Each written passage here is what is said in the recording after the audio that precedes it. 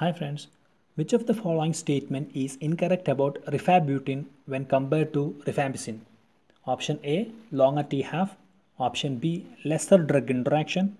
Option C, higher bioavailability and stronger action against all mycobacterium. Option D, preferred in HIV patients. Let's compare these drugs, rifampicin and rifabutin.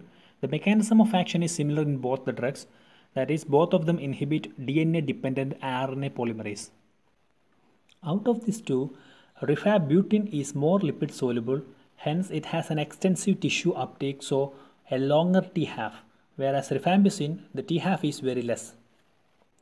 But the bioavailability of rifabutin is very low, whereas in rifampicin, the oral bioavailability is very high.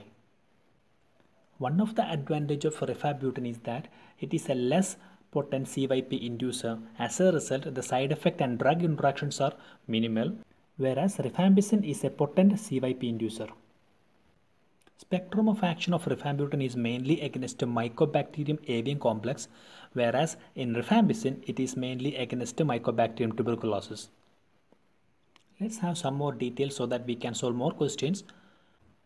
Anti-tubercular drug choice in HIV patient taking a protease inhibitor drug is rifabutin. Why? Because the rifabutin is a less potent CYP inducer, so it does not induces the protease inhibitor. As a result, the action of protease inhibitor will not be compromised.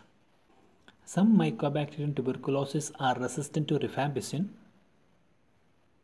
About 25% of such cases are sensitive to rifabutin. A unique side effect of rifabutin is polymyalgia and anterior uveitis. Thanks for watching.